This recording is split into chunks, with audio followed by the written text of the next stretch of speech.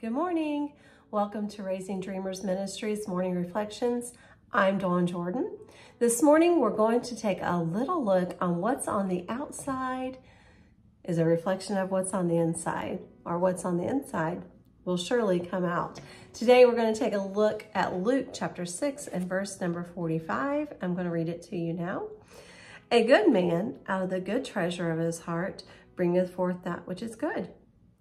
And an evil man out of the evil treasure of his heart bringeth forth that which is evil.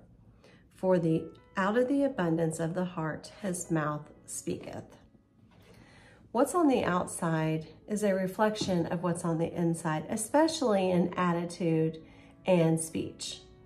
Have you ever been around someone that just everything they say is negative? Whether it's about their family or even their friends or their situations, just everything is very negative. Or even about their own church or the staff at their church or just anything. They have nothing good, nothing positive to say, even about the things of the Lord. That is not just a personality problem. That's a heart problem. You'll hear people say, oh, that's just the way they are. They're just heavenly sandpaper. No, they need a heart checkup.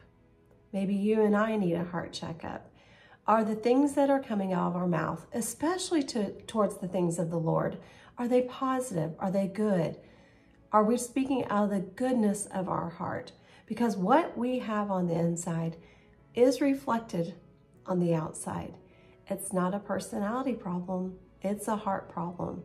I encourage you today to take a look at what you are a reflection of. What are you giving off? Are you an encouragement to those around you? Are you pointing people towards the positive things? What are you putting forth? What are you encouraging people with?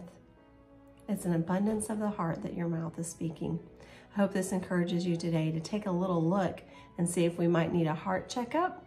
And if so, thank the Lord that He's willing and able to help us with that. Hope you have a great day, and I'll see you tomorrow.